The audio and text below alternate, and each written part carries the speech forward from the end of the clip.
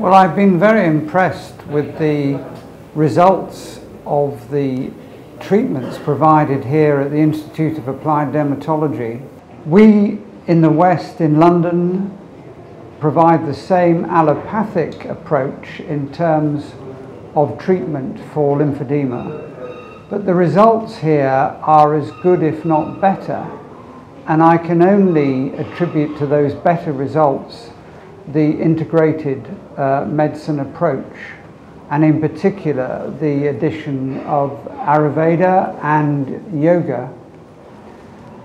The particular example I use is infection is a big problem in patients with lymphedema, and we in the West use a lot of antibiotics, both for acute episodes but also as a long-term prevention treatment, and still we don't overcome the infections.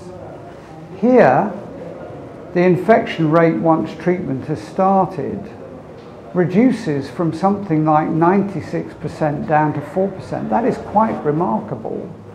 And I think it's down to the use of the Ayurvedic oils and the particular Ayurvedic skincare that's provided to these patients. So we need to find out more about this, but it's a very good example of how the integrated approach using allopathic medicine and Ayurvedic medicine work together successfully.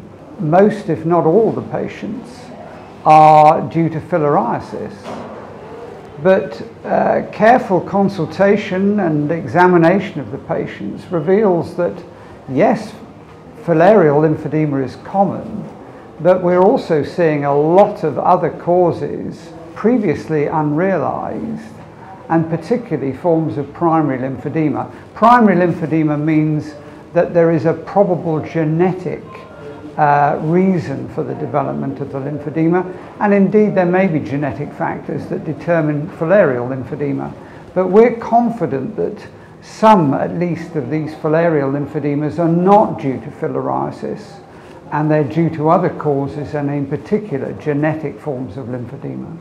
Well, we need research to answer the questions, the many questions we have about what causes lymphedema, what's the mechanism, what's the best treatment.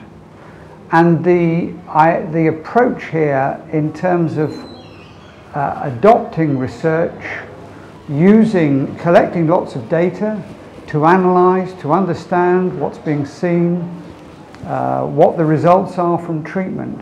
But in addition to that, Dr. Narahari has invited us specifically to look at the genetic aspects of some of these patients. And as we've seen in the clinics, these patients have primary lymphedema for which the genes are now known. That is something that we in London have been very instrumental in doing, which is finding genetic causes for lymphedema.